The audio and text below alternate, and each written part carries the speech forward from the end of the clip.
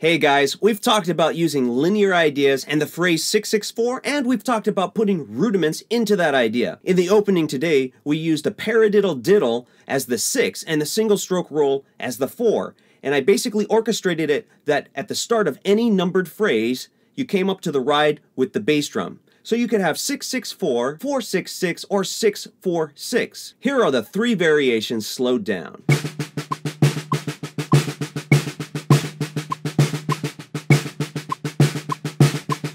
Please hit the like and subscribe. You can use these as 30-second notes and apply them to backbeat music broken between the snare and the hi-hat so they become groove-based ideas.